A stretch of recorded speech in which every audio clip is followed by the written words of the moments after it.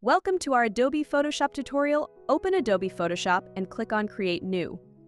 Enter the dimensions including bleed, for example. If your design is 6x 9 inches, input 6.25x 9.25 inches, adding 0.125 inches 3 mm bleed on each side.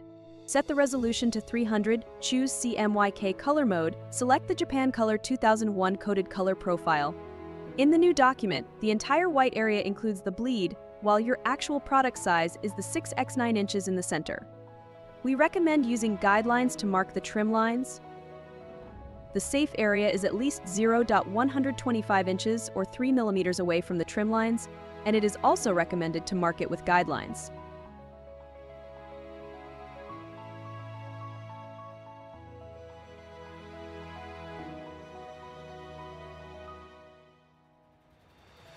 Begin designing, ensuring that all images you use are in CMYK mode and have a resolution of 300 dpi. Extend the background to the bleed area and ensure important content and text are at least 0.125 inches 3 mm away from the trim lines. Once your design is complete, choose Save and select the save type as Photoshop PDF. In the pop-up window, choose High Quality Print and in the Output options, select Don't Include Profile. Open the saved PDF and ensure the size includes bleed.